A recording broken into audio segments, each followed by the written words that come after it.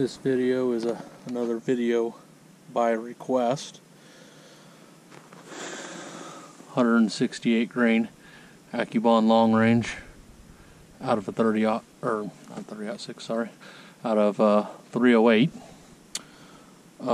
It's a load I currently hunt with and have harvested elk with, and I like.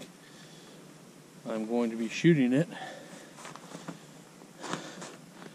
out of my Ruger M77 with a 16.5-inch barrel.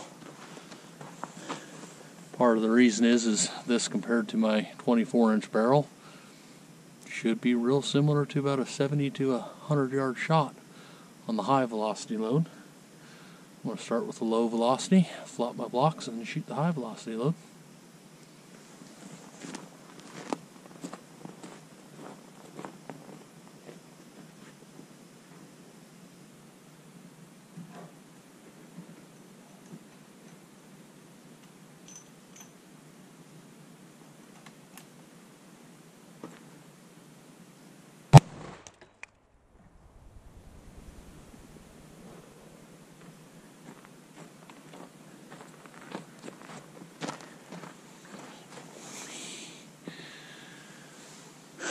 Yeah, you can definitely see where I exited my gel block there.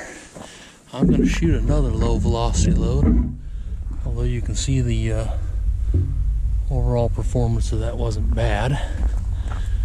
That was 1,288 feet per second. I got some that are loaded slightly hotter. We'll give one of them a try here.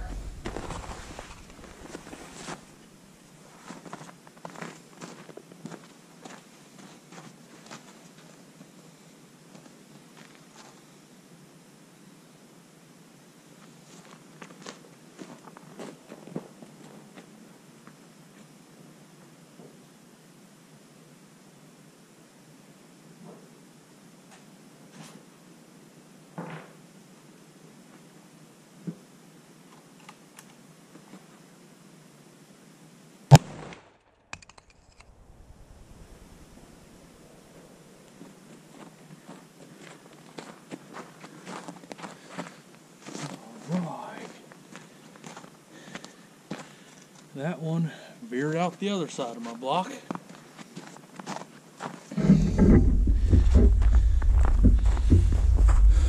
Going 1,430 feet per second. But as you can see, that's a perfectly adequate wound channel before they veer. That's not uncommon to see at lower velocities as that bullet's mushrooming back.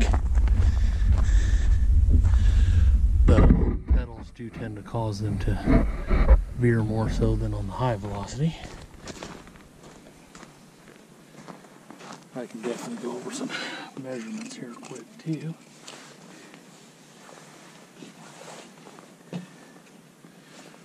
Move you guys a little closer so I'm not blocking you here.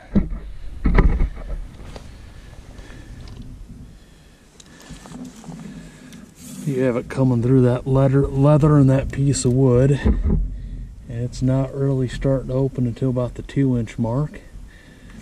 The 4-inch mark is where you're getting that explosive wound cavity, going to the 12-inch mark before it tapers down, and both of them exiting the gel somewhere around 20 inches.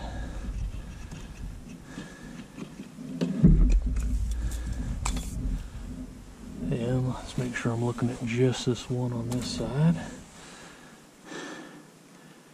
That's going to be about a 3-inch permanent wound cavity by 2.5-inch. And on this other one, even though moving a good 100+ feet per second faster, is really similar. So let's go ahead and flop these guys and we'll shoot a higher velocity load.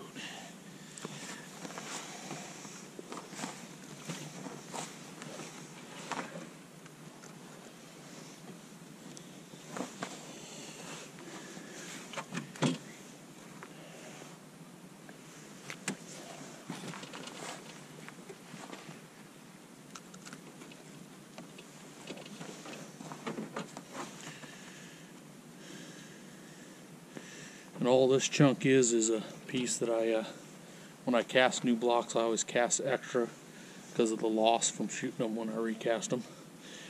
And I found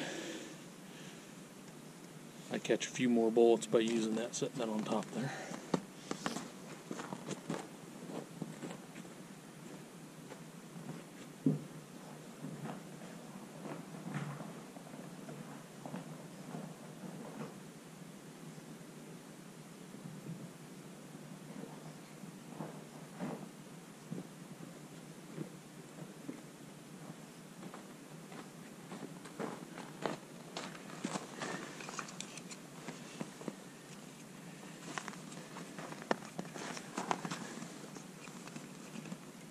Wood set back up here where I know for sure I can shoot through a solid chunk of it.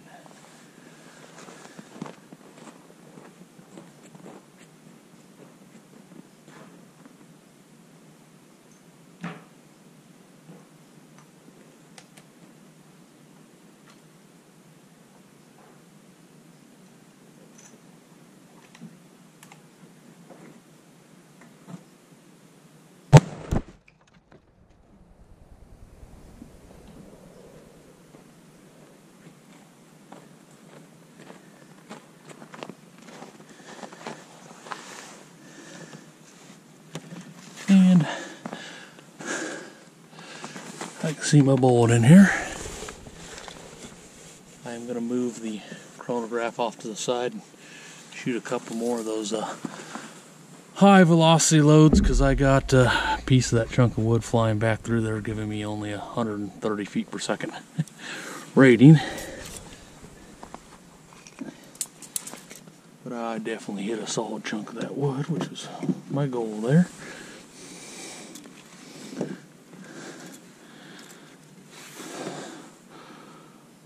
So, your start of your expansion, going through that board and hide, and really starting to open up at about the 1.25 inch mark, carrying decent permanent wound cavity to the 5-inch mark where it really starts to open up, and then that 7 to just over 16-inch mark is where you got that aggressive portion of that wound cavity, with the leading edge of that bullet at 22 7/8. So let me just set this guy over and get a reading here.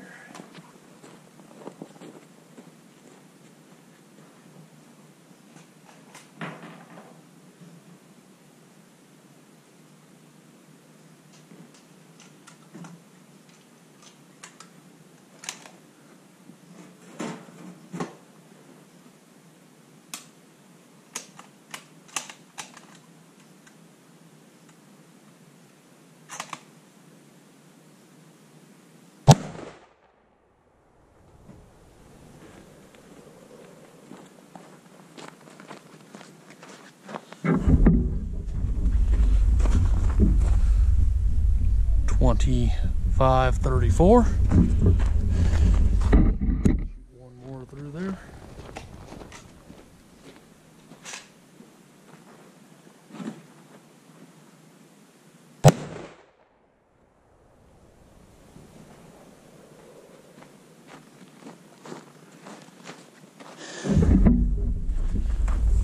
And $25.73. So between 25 and 2600 feet per second when it impacted the gel. I don't know if you can see it in this video, but it is a stupid cold day out here today, and I transport my gel blocks in coolers to keep the integrity correct in the gel for accurate results, and they're steaming pretty good. But there's the 168 grain Accubond Long Range, shot out of a short barrel 308.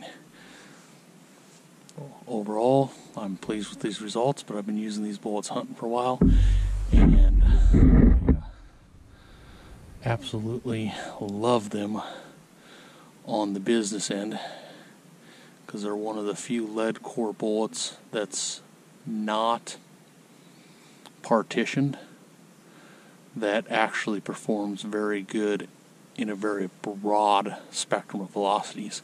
When they're rated down to 1,300 feet per second, I have had failures in the 30 cals that low. You want them a little bit higher than what Nosler actually rates them down to, but they can impact gel at over 3,000 feet per second, still do what you need them to do, clear down almost all the way down to that 1,300 feet per second, and still do what you need them to do. I really think when it comes to the lead core bullets, Nosler trying to answer the call for long range while also not losing the integrity of the bullet and being able to ethically take that close range shot, knowing your bullet's not just going to grenade, have really set a new bar with these bullets.